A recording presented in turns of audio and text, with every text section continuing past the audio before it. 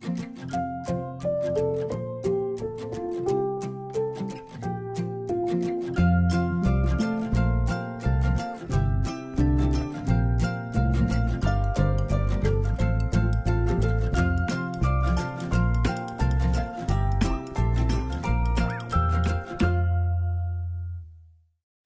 everybody, and welcome back to Sammy Snakes.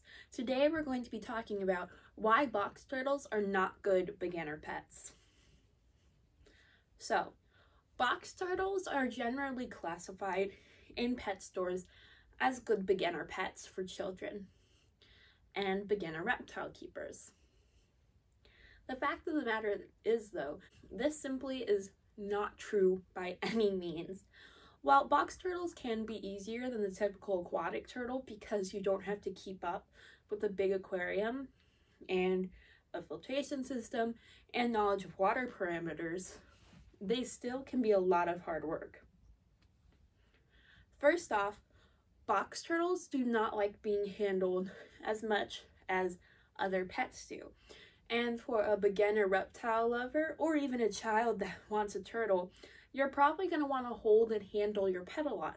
But box turtles don't typically enjoy handling and would much rather be left alone on the ground or in their enclosure where they feel safe and secure. Another reason why box turtles don't make beginner pets is because they need a diet that contains fresh vegetables and fresh fruit. There is a big belief out there that aquatic turtles and box turtles can live off a strictly turtle pellet diet. This simply is not true. Box turtles need fresh vegetables and fresh fruits, as well as calcium supplements embedded into their diet for them to thrive and grow properly. While pellets can be a great dietary supplement for turtles, that should not be the only thing that's their diet. And if that is their only diet, you will most likely encounter a lot of issues with them growing very slowly, barely growing at all, and just having nutritional deficiencies. So my third reason why box turtles are not great beginner pets is because they are a lot of work.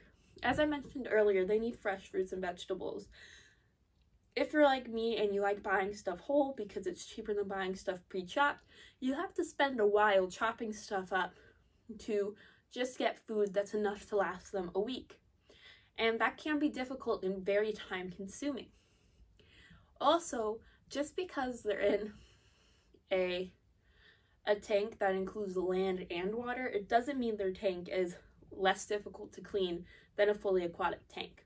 While you don't have to deal with fully changing out a water system, changing out substrate fully and still cleaning the section of their tank that does contain water is still overall a difficult task.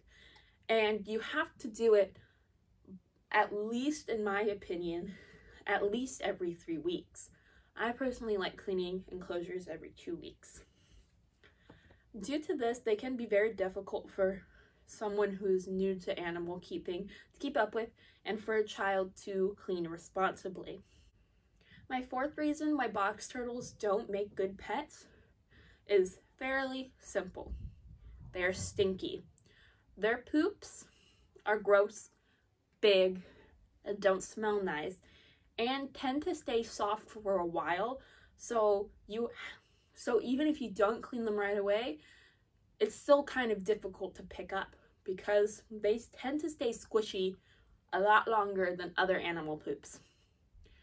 Also, they tend to like to poop in their water, which means if you have a large water bowl in there for them, you're going to have to disinfect it and fully change out the water before putting it back in their enclosure after they poop. Or if you have an enclosure that's half water and half land, you're gonna have to take all that poop out, change out the water, and again disinfect the areas where the fecal matter was. So it can be a very difficult and time-consuming task, which goes along with them being a lot of work.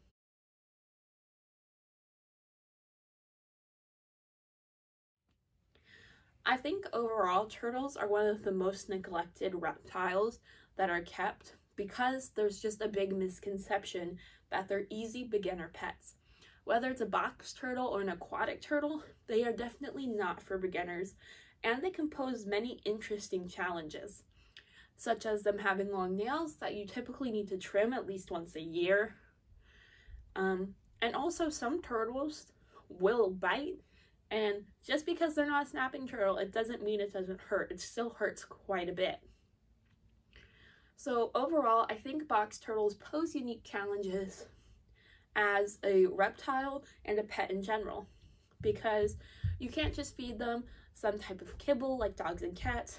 You can't just feed them whole prey items that you just have to thaw out like a snake. You have to chop and prepare their food and make sure it has the right vitamins on it and make sure they're supplemented properly.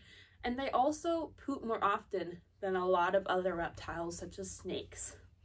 So because of this, they are just a lot smellier, a lot ickier, and are a lot more, and you need to clean up after them a lot more just in general. So that's all for today.